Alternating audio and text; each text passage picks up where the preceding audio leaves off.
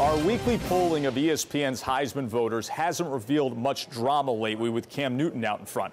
That has now changed. Voters are being asked to not only assess the on-the-field production, but off-the-field allegations. As for those reports of Cam Newton's past academic cheating, 80% of our voters say it does not factor into their vote. The same holds true for the investigation surrounding Cam Newton's recruitment out of junior college. 3/4 of Heisman voters told us it doesn't affect their Heisman ballot.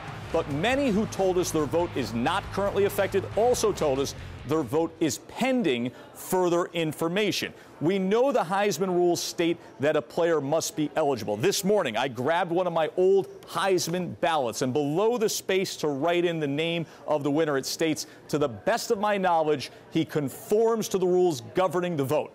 Well, the best of each voter's knowledge, that's now a gray area for debate.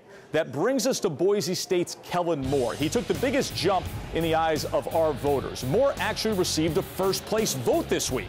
That breaks a month-long stretch of Cam Newton's runaway support on top. 4 games to play for Kellen Moore. He's on pace to have the all-time highest passer rating. Still, Cam is well out in front of our front-runners.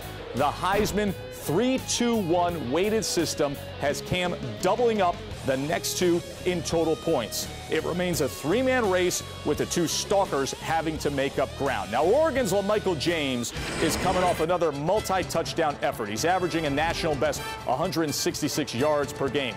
In most years, he'd be drawing away. Instead, he's just part of the big 3. And it makes us wonder, will this be a year when only 3 candidates are invited to New York? Our next tier is the group trying to get that trip to sit front row at Times Square. And Andrew Luck tops the list of movers. Stanford star, 25 total touchdowns. Oklahoma State's Justin Blackmon, the nation's record-setting top receiver.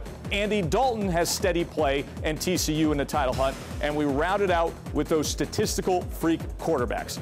Our Heismanology must-watch games. Obviously, Georgia at Auburn. Cam Newton facing the Bulldogs, who have a top 16 team in total defense.